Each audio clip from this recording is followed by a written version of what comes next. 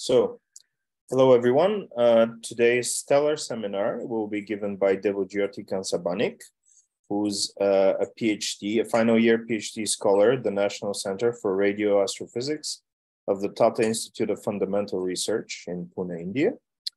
Devojyoti joined NCRA in 2017 as an integrated master's PhD student after completing his bachelor's from the University of Calcutta in physics. And today he will be talking to us about remote measurements of plasma parameters of coronal mass ejections using spectropolarimetric radio imaging. So take it away. Thank you. Yeah. Thanks, Kevin, for the nice introduction. So today I will be talking about the remote measurements of plasma parameters of coronal mass ejections. And you all know that coronal mass ejection is one of the crucial phenomena which determines the space weather around the Earth. And the electromagnetic, in the electromagnetic spectrum, the particular regime which I will be mainly focusing today is the radio wavelength, and particularly at the low frequency or the meter wavelength regime. And the instrument I am using for this work is called the Murchison Wide Field Array, which is the square kilometer array precursor instrument in the Western Australia. So let's start with what is the coronal mass ejections. So coronal mass ejections are large-scale eruptions of magnetized plasma from the sun into the heliosphere. And average velocity of these large eruptions varies from few hundreds to few thousands of kilometers per second. And mostly they are observed using the coronagraphs in white light observations. And one of such movie you can see of the two coronal mass ejections are erupted and observed using the LASCO C2 coronagraph in this movie. And depending on the velocity, CMEs need few hours up to few tens of hours to few days to reach the Earth.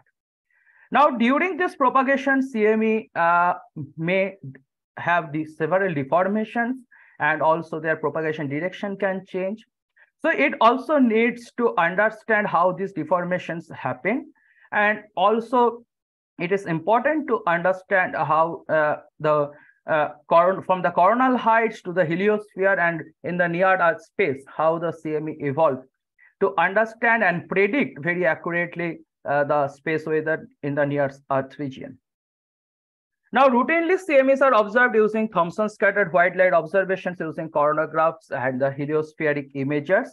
And we have several instruments in the space, some of them at the L1 point, continuously observing at the sun.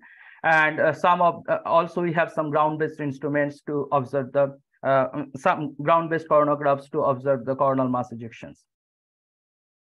Now, the question arises that how do CMEs affect the Earth, or whether all the CMEs that come to the Earth, whether they all can affect the modern day technologies or in the Earth. The question is no, because it depends on the magnetic field strength and the magnetic field geometry of the CME when it arrives at the Earth.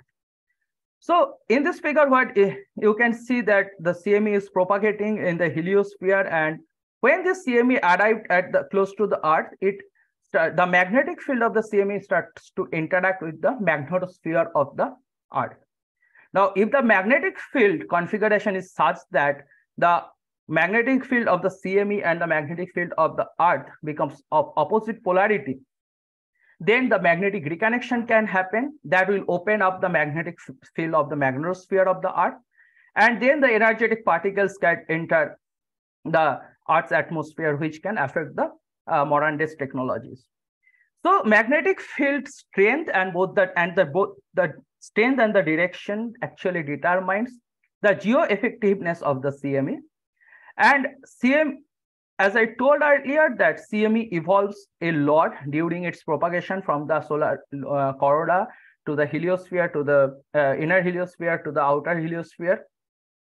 And hence, it is important to track and measure the magnetic field of the coronal mass ejections from the coronal heights to the heliospheric distances are essential to have a very accurate prediction of the any upcoming CMEs magnetic field and its actually the vector magnetic fields of those CMEs, that to determine the geoeffectiveness of that CME.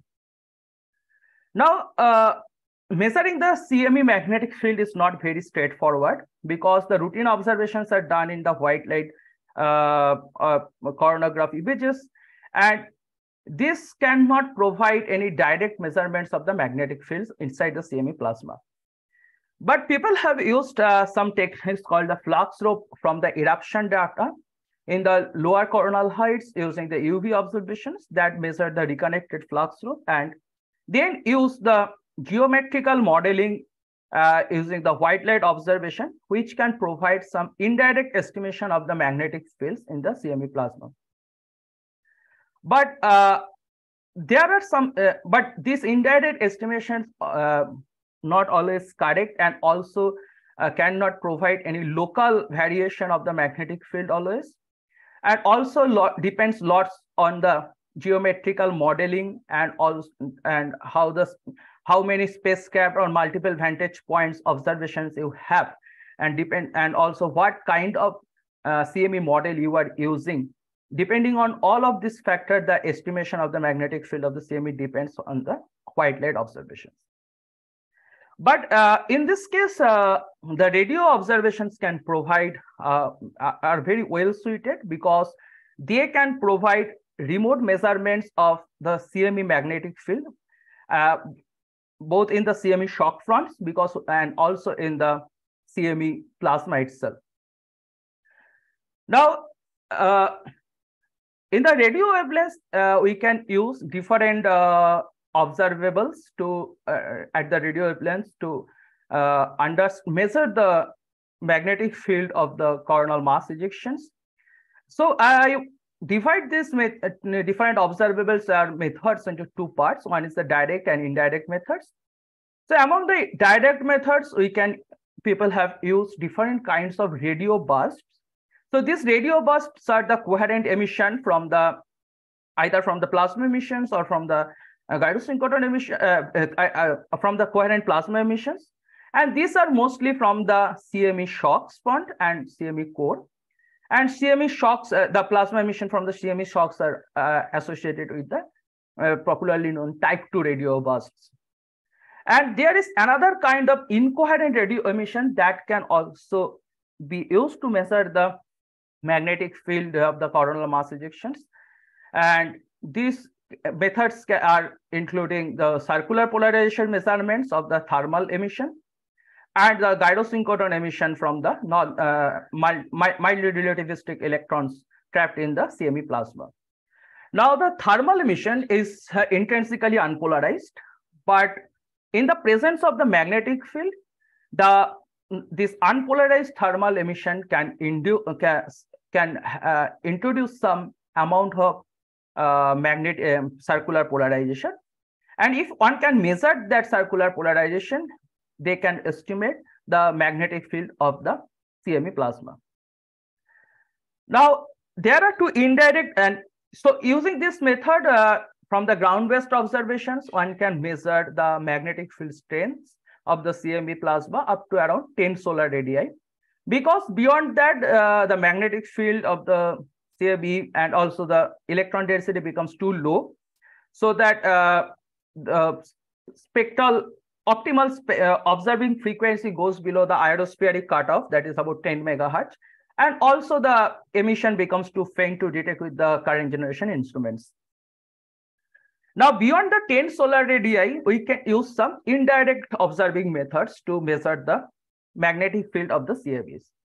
Magnetic field and also some other properties of the CMEs. So this includes the interplanetary scintillation, which have been used over a long time to measure the CME velocities, CME electron density fluctuations, and so on.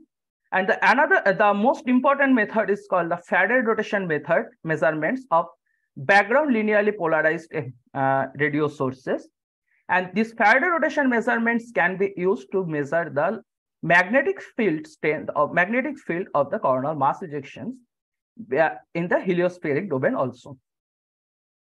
Now, what kind of background sources we can use for this purpose? We can use either the galactic or extragalactic radio sources, and also we can use the linearly polarized galactic diffuse emission. So the importance of this galactic diffuse emission is that it is omnipresent in the sky, and this polarized flux density is sufficiently high compared to other galactic or extragalactic radio sources. So using this diffuse galactic emission, one can actually measure the magnetic field of a CME ubiquitously. So in this talk, I will be mainly focused among all these different methods. I will be mainly focusing on these two methods. So first is the gyrosynchronous emission to measure the magnetic field strength of the coronal mass ejections up to 10 solar radii. And then I will touch upon what some progress we have made in the heliospheric Faraday rotation measurements using the background radio sources. So let's first start with the gyrosynchronous emission from the CME plasma and how we can use that to measure the CME entrained plasma magnetic field. So what is this gyrosynchronous emission? So gyrosynchronous emissions are produced by the mildly relativistic electrons gyrating in the magnetic field. Now they are produced by the mildly relativistic either thermal or non-thermal electrons, and with the Lorentz factor is about 1 to 5. And these mildly relativistic electrons, the source of these mildly relativistic electrons can be from the nearby active regions, or can be due to the shock acceleration, or it may be produced by the local magnetic reconnection inside the CME plasma itself. And when this mildly relativistic electrons gyrating in the magnetic field of the coronal mass ejections, they produce this gyrosynchronous emission.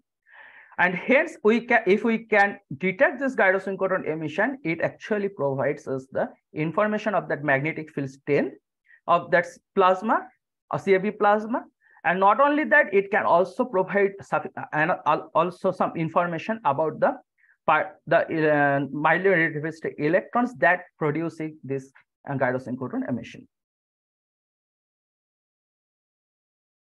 So now, although it is known over several decades, the first detection of this gyrosynchronous emission from a coronal mass ejection was done by Bastian et al. 2001. So in this image, you can see the radio emission from a coronal mass ejections in this part, and the corresponding spectra for these four different regions are shown in this figure. So due to their spectral port spectral coverage, they only have 3 or 2 spectral points in the spectra. So in this case, they have detected this emission up to 2.8 solar radii, and due to the small number of spectral points, they have made several assumptions to model this observed spectra using the gyrosynchronous model, and estimated some plasma parameters, including the magnetic field of the CME plasma in these regions. But after this first discovery in 2001, there are only a very handful of studies which actually managed to detect this gyrosynchronous emission from the coronal mass ejections. So in this figure, I have shown the spectra, some sample spectra from all of these previous studies. And you can see that some of them are at high flux density and also at the higher frequency. So these observations are done much closer to the sun, when the CME is much closer to the sun. So the magnetic field strength and electron density are much higher. And for other observations, are done mostly away from the sun, and the flux density and the magnetic field strengths are slightly smaller, so the flux density is also small. Now, most of these studies actually detected the gyrosynchronous emission from most of the first CMEs. Only a handful of studies, except this Mondol et al. And in this the example I am presenting in this work, are detected the gyrosynchronous emission from the flow CMEs. Now, and another limitation of these observations, earlier observations, were that these studies, a number of these studies have only the non-imaging observations. So they could not provide any spatial information about the plasma parameters they have estimated. So initially it was thought that only the gyrosynchrotron emissions from the CAV plasmas can only be detected from the fast CMEs, because the fast CMEs are good particle accelerators. So it will produce a large number of mildly relativistic particles. So it is easy to detect the gyrosynchrotron emission for the fast CMEs. But with the first studies by Mondol et al. 2020 by the MWA found that it is also possible to detect the gyrosynchrotron emission from the slow CMEs as well. Now, why there is such limitations in detecting the gyrosynchrotron emission from the coronal mass ejections, particularly the slow CMEs? The reason is coming from the sun itself, because at the radio wavelengths, one cannot use a coronagraphs to block any bright emission. One needs a high dynamic range imaging to detect both the very bright and very faint emissions together. Now, in this figure, what I have shown, this red bar shows the brightness temperature of different kinds of solar radio emission at meter wavelengths.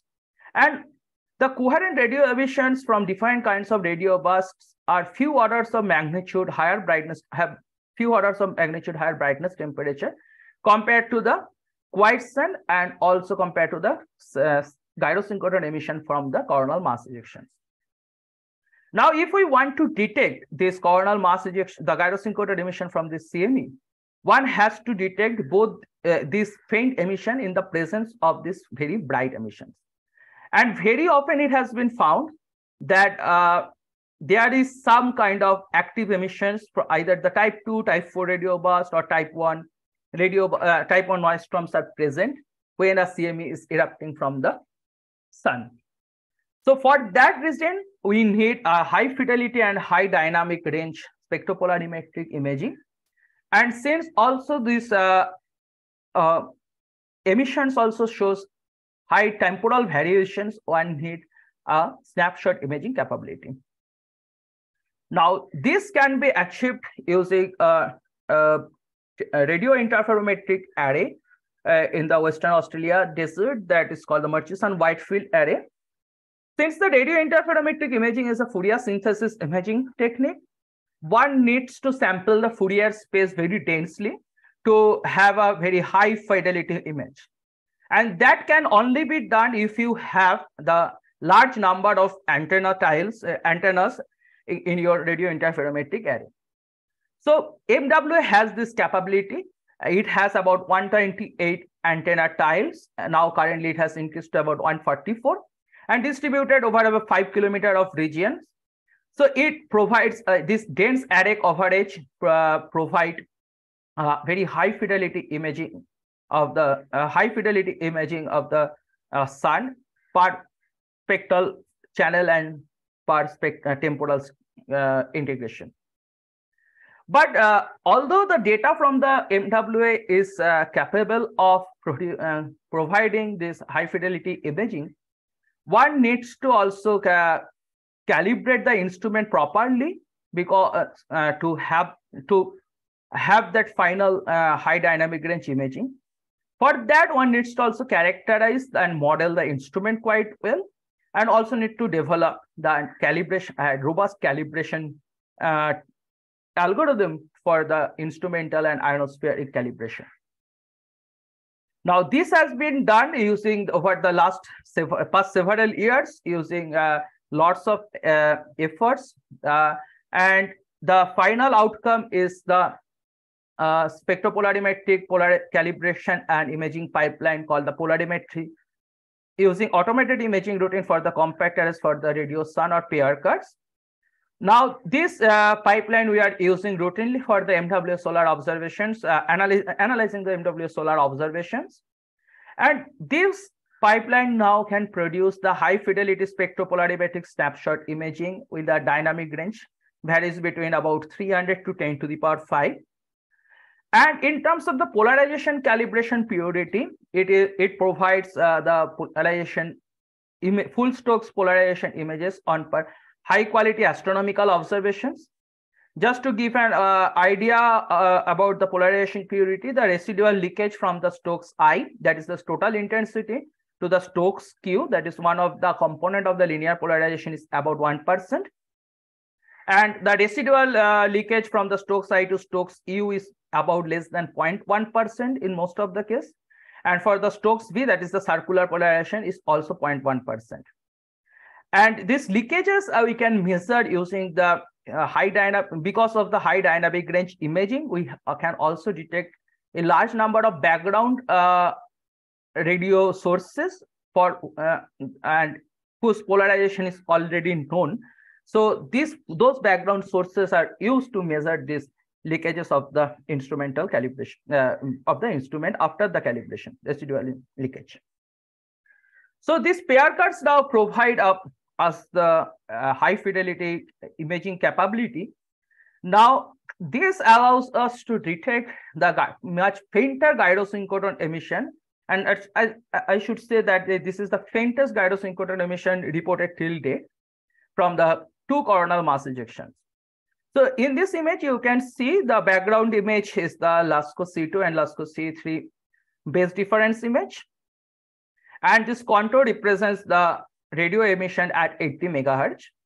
And we can see we have detected extended emission in the northern part, which is overlaid or just overlapping on the white light coronal white light CAB. And also we have detected another component of the extended emission in the southwestern part. And when we looked at the data carefully, we found that this emission is not coming from, there is a very faint CME, but this is not coming from the CME flux flow, but it actually coming from a region where the CME actually interacts with a pre-existing streamer. So, and not only that, in this case, we have also detected about these radio emissions from gyrosynchrotron emissions up to 8.3 solar radii. And for the first time also, we have detected the circularly polarized emission from the southwestern CAB. And you can see this, this color map is the circular polarization image, fraction image. And this contours represents the Stokes I emission at a 96 megahertz. So that is why it is not exactly matching with the contours at the 80 megahertz. Now, using this, both the Stokes I emission and the Stokes V emission we have detected from this CMEs, we can use this information to model the gyrosynchrotron emissions to estimate the plasma parameters. Now, in this talk, I will be mostly focusing on the northern CME. And for this northern CME, although we have not detected any circular polarization, but the robust polarization calibration allowed us to put a very stringent upper limits on the circular polarization. And I will show later that even with this upper limits, stringent upper limits, we can robustly constrain the CME plasma parameters using the gyrosynchrotron model. Now, since we have the imaging observations, we can estimate the CME plasma parameters in a spatially resolved manner. So what we have done, we have put the point spread function size regions from over this CME and extracted the spectra for each of these points PSF size regions for both of the northern and the southern CME. Now the regions marked with this red color have the sufficient number of spectral points in the spectrum. And in those cases, we could perform the spectral fitting to estimate the magnetic field. But in the green region, so we don't have the sufficient number of spectral points. So you only have 2 or 3 spectral points. So in those cases, we could not perform the gyrosynchrotron modeling. But at some frequencies, we have detected the emission. Similarly, similar is the case for the southwestern CME also. But these 3 regions marked by the cyan colors are the regions where we have also detected the circular polarization at 96 megahertz.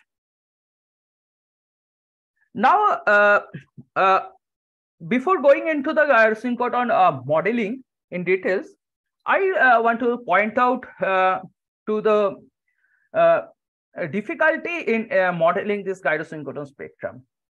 So the exact expression of the gyrosynchrotron emission initially provided by the Amati et al. Amati 1969 is very compute intensive. So we have not used that. So we use numerical gyrosynchrotron code developed by Fleischmann Kuznetsov 2010. And this code is capable of considering any kind of electron distribution. But for our case, we consider the simplistic non-thermal electron distribution, that is a single power law electron distribution given in this form, where this delta is the power law index and n is the total number of non-thermal electrons, and E min and E max is the minimum and the maximum energy cutoff.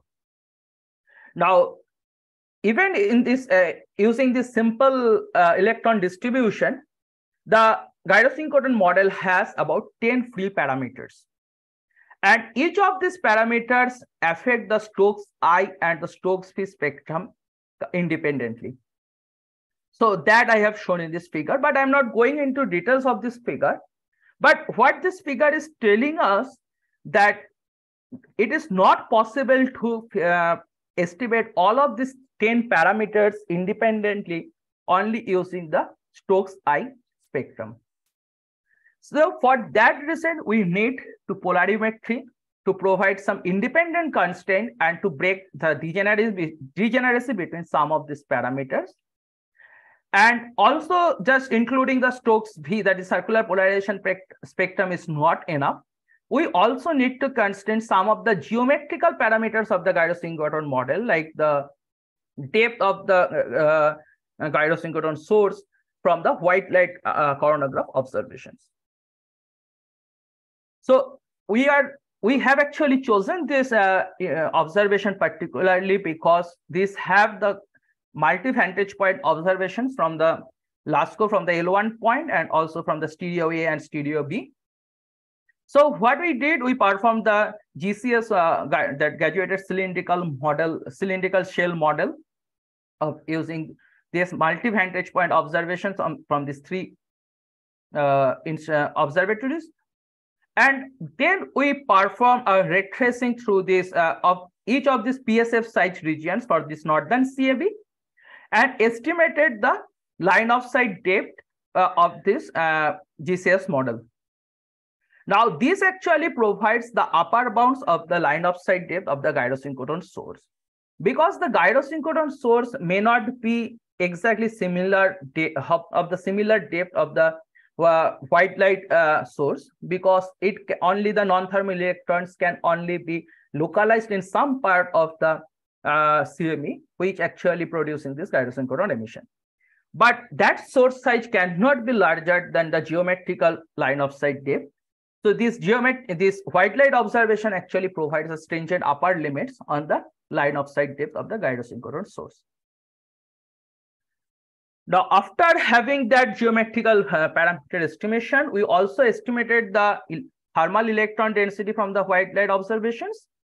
And after that, we performed a joint Stokes I and Stokes V modeling of the gyrosynchrotron spectra. So in this figure, I have shown three example region, the spectra from three example region of the gyrosynchrotron spectra. And you can see all of these spectra have a clear nice peak.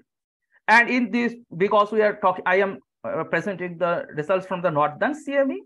For the northern CME, we only have the upper limits on the Stokes V. We don't have any detection.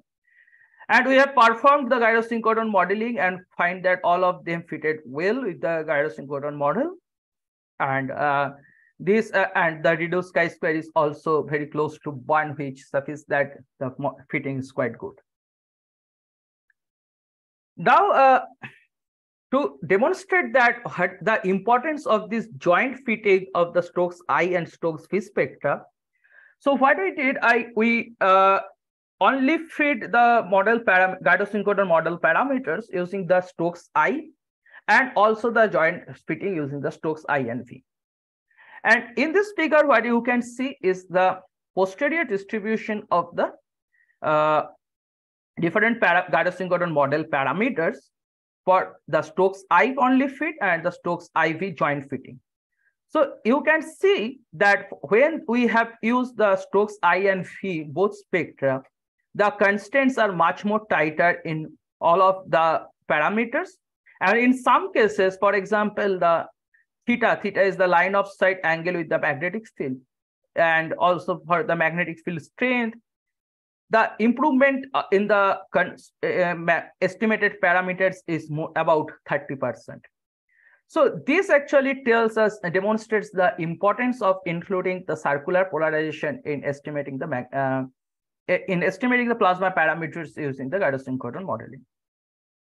So we have estimated the 6 plasma parameters, 6 parameters of the Gaussian-Coron model. And in previous studies, using only the Stokes I observations and without any constraint from the multi-vantage point observation, they could only fit these 3 parameters: that magnetic field strength, area of that Gaussian-Coron emission source, and the non-thermal electron power law index. And all other parameters they kept fixed at some ad hoc assumed values. But in this case, we can also fit some of the other parameters because of the availability of the circular polarization. And not only that, it's also improved our model estimated parameters values. So having said that, so we now can use this method for routine observations of the CAP using the MWA-like instruments and also probably the future SK law to measure the CME plasma parameters like the magnetic field strength, non-thermal electron density, and so on at the coronal heights up to 10 solar radii. Now, but after the 10 solar radii, as I told, we cannot use this method. But in those regions in the heliospheric domain, we can use the Faraday rotation observation to measure the magnetic field, CME magnetic field, using this indirect technique. Now, what is the Faraday rotation? Faraday rotation is the rotation of the plane of polarization of a linearly polarized emission when it passes through a magnetized plasma. Now, we know that the coronal mass ejection is a magnetized plasma. So when that propagates in front of a background linearly polarized source, the plane of linear polarization will rotate due to the magnetic field and the electron density of the CME. And this rotation is actually can be written in terms of the rotation measure and the square of the observing wavelength. And rotation measure is the integral product of the electron density and the line of sight magnetic field. So since this the Faraday rotation is proportional to the lambda square, that is the square of the wavelength, the longer wavelength observations are much more sensitive for the small change in the rotation measure. So as we move away from the sun, since the magnetic field and both the electron density becomes lower, so the rotation measure contribution by the CAB also becomes lower. So in those regions, if we want to detect this Faraday rotation signature of the background sources due to the CME, we need to observe at the low frequencies, that is the longer wavelength. Now, these Faraday rotation observations can only provide the estimation of the rotation measure. But one needs to distinguish between the contribution of the electron density and the magnetic field in the rotation of the measured rotation measure to have the magnetic field strength. And that electron density we can actually measure from the white light observations, from the different coronagraph observations, and or some heliospheric images. After doing that, we can have the line of sight integrated magnetic field. But our ultimate goal is to measure the vector magnetic field of the coronal mass ejections. For that purpose, one needs to use the defined CME flux lobe models, which have several free parameters.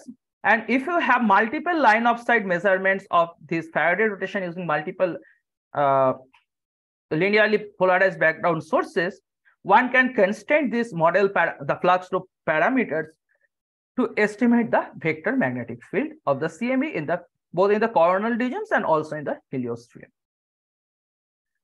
Now, this technique has been already used, and several experiments have been done previously in the coronal heights using the very large array or VLA at 1 to 2 gigahertz observing frequency.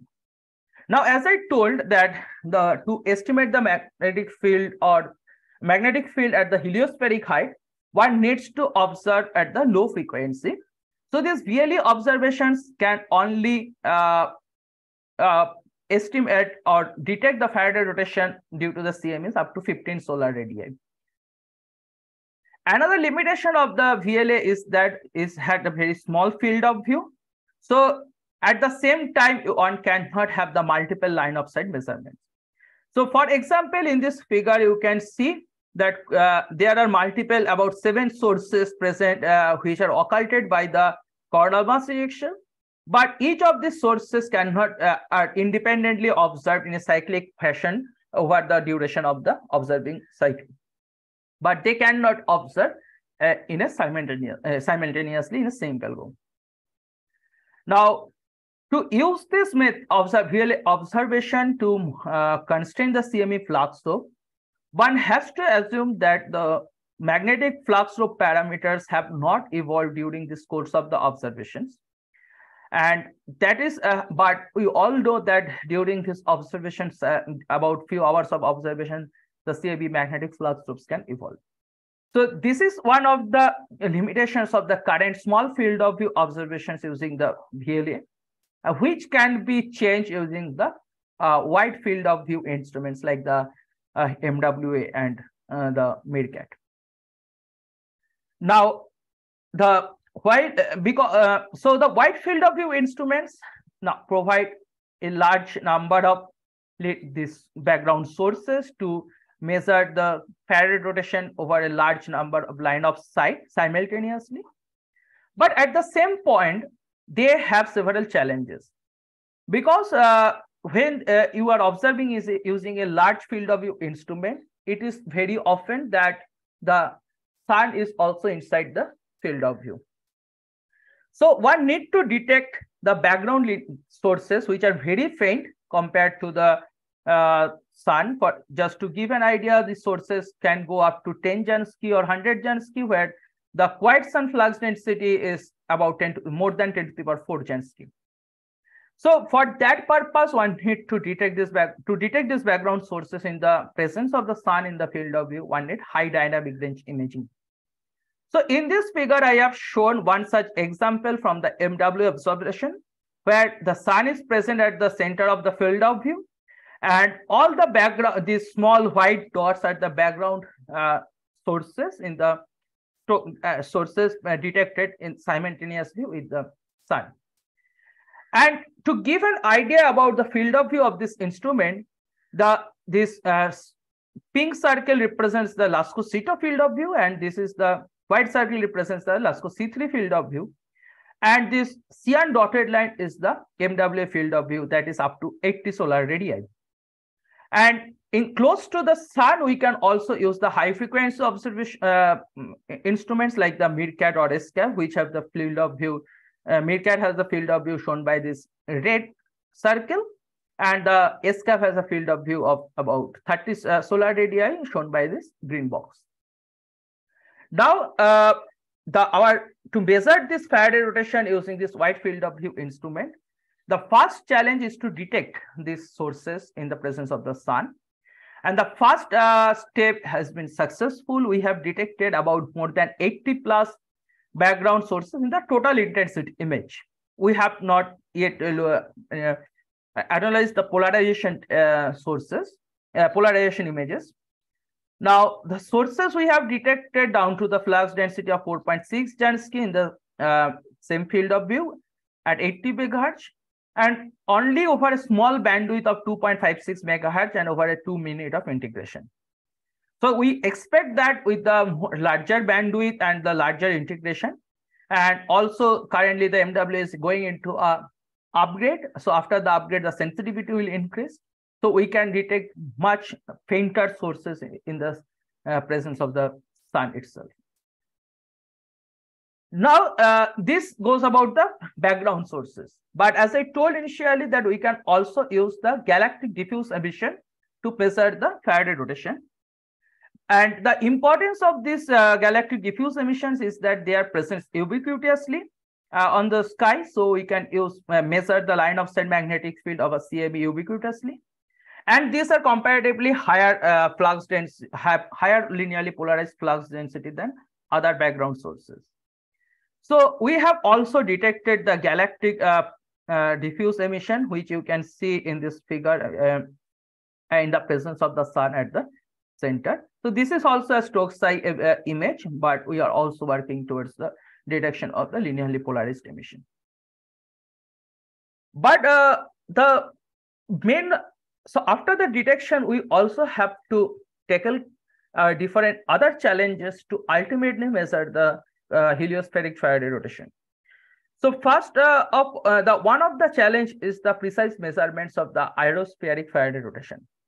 So what you can see in this figure is the contribution of the Faraday rotation measure or the Faraday rotation due to the different components of the CMEs and in the solar wind and co-rotating interaction regions, and also the ionosphere. Now, when we are away from the sun, the contribution from the CME is close to the ionospheric variation.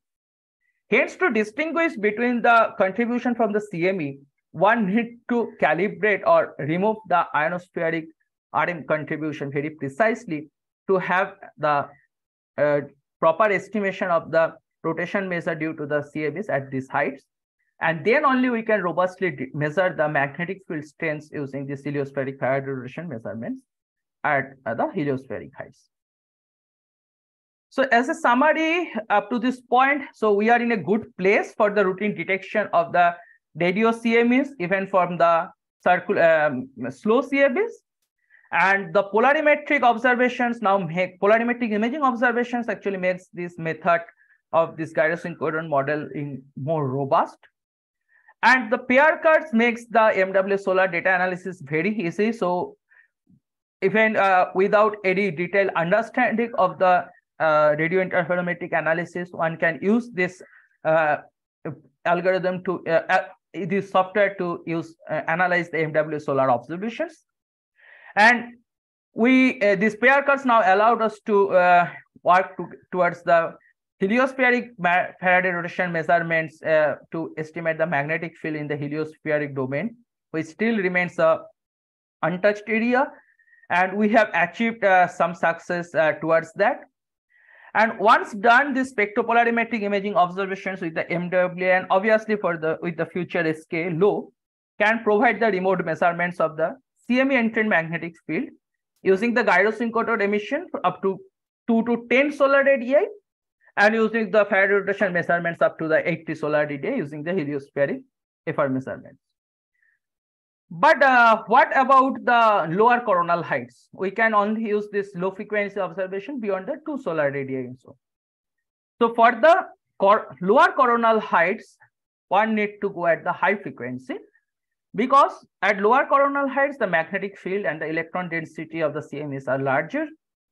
So the gyrosynchronous spectral peak shift towards the centimeter wavelength. So to use this gyrosynchronous modeling to estimate the CME plasma parameters at lower coronal heights, one needs to use the observations at the high frequencies. And these are possible with possibly possible with the MeerKAT, which is a SK mid precursor observing at the 550 to about 1700 megahertz. Now, why this instrument is suitable is similar because the reasons are similar to the FWA, because its array configuration provides its high dynamic range and high fidelity spectroscopic imaging capability of its dense array coverage. And also the sensitivity of the MeerKAT is quite good. So, and also the surface density of the linearly polarized sources at these frequencies are much larger. So they are well suited for the wide field Faraday rotation experiments at the lower coronal heights. But the MeerKAT solar observations are not commissioned yet. So to achieve these goals, we have to first start the solar observation with the MeerKAT. And we have started some engineering commissioning observations with the MEERKAT in the past few years. And I just want to give some basic example of those things in this slide. So we have performed some solar observation during the 6th perihelion passage of the Parker Solar Probe in 2020. And in this observation, we kept the sun at the second side lobe of the MEERKAT, that is about 2.5 degrees from the phase center. And in this figure, you can see the image from that observation. This background image is the SDO 135 megahertz image, 131 angstrom image, sorry. And this contours represents the MEERKAT image at 1 gigahertz. And we can detect the radio emission from this active region, and also we have detected lots of extended emission over the this quiet zone region at the limb. So this actually motivates us to pursue the MEERKAT solar observation with the sun at the phase center and do that with priority, because even with the second side lobe we can detect this quiet sun emission quite well. So MEERKAT, it demonstrates that MEERKAT has the capability of doing this kind of observations. So for to do this thing, we have done some commissioning solar observation with the MEERKAT UHF band at 542,087 megahertz in collaboration with the MEERKAT engineering team. And we did some test observation, and very luckily that observation covers both the quiet zone and also a flare. So that actually allowed us to test what is the optimal attenuation one should use for the solar observations, and this test was successful, and we have identified the optimal attenuation to be used for the MEERKAT solar observation at the UHF band. So after that, we now are also doing the similar kind of test observations at the L band, but at the same time, we now also developing the calibration strategies for the MEERKAT solar observation, because the calibration strategies are not exactly similar for the astronomy. Solar observation is not exactly similar to the astronomical observations. So we hope that very soon we will have some good, interesting results from the MEERKAT as well. And obviously that will open the new space to explore with both of these square kilometer array precursor instruments. So with that, I end here and happy to do any questions. Thank you. Thank you very much, Devojyoti. This was a very interesting presentation. Let's see, are there any questions to the speaker? Maybe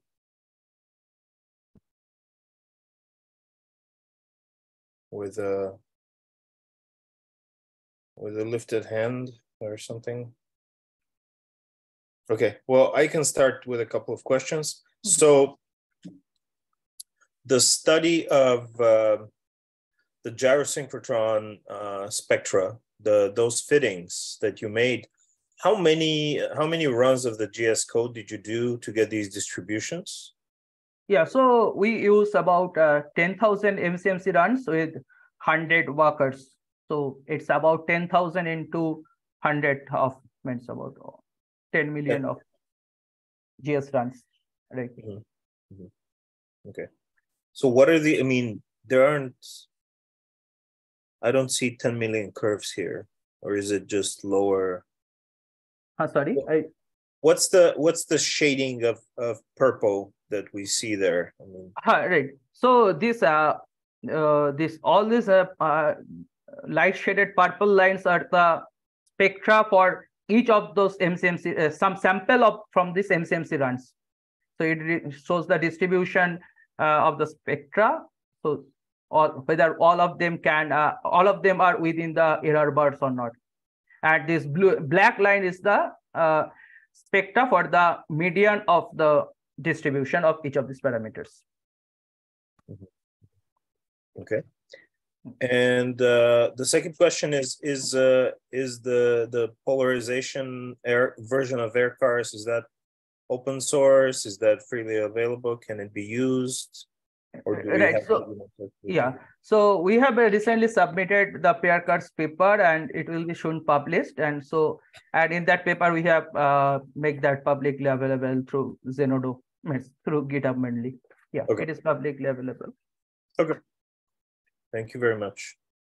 Any other questions? Please just speak up if you have any questions.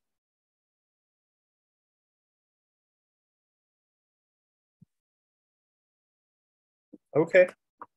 So seems like everyone understood everything. Thank you very much. I mean, this has been very interesting work, and yeah, good luck with your work in the future. And we'll keep reading the papers. So thank you, and thanks everyone for attending the seminar.